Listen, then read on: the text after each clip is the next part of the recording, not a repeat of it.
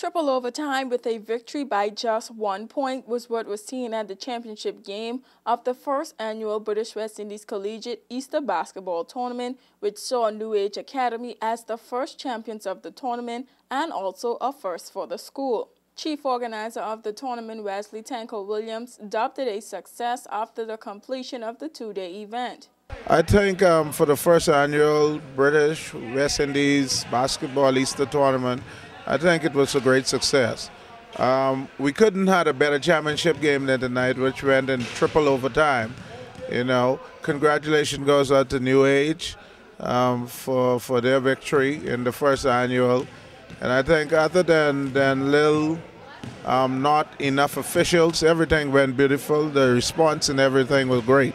The championship game saw the Clement Howell High School A team versus New Age Academy team in a close-fought match. Clement Howell High School A team had defeated New Age Academy in an earlier game, but New Age would come back to take the trophy. With 3 seconds on the clock, New Age would be up by 1 point, 68-67, with the ball in the hands of Clement Howell to finish the game. A foul was called with 2 seconds left on the clock, with Clement Howell still in control of the ball. Here's a look at the last seconds of the game.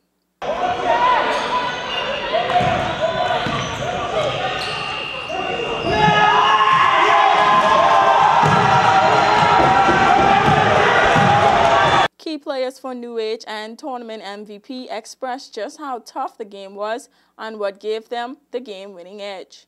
Wow, this game is a hard game. How you know basketball play hard? It's a contact game.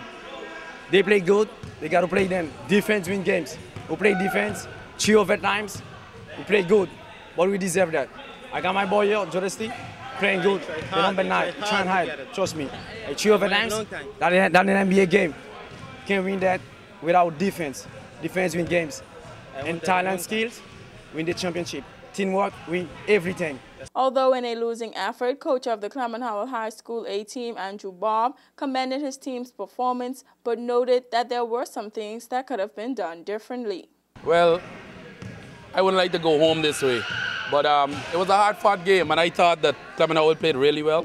I think we didn't do some of the things that we should have done, that we executed perfectly in the first game we had with New Age early in the day, which was an easy win for us.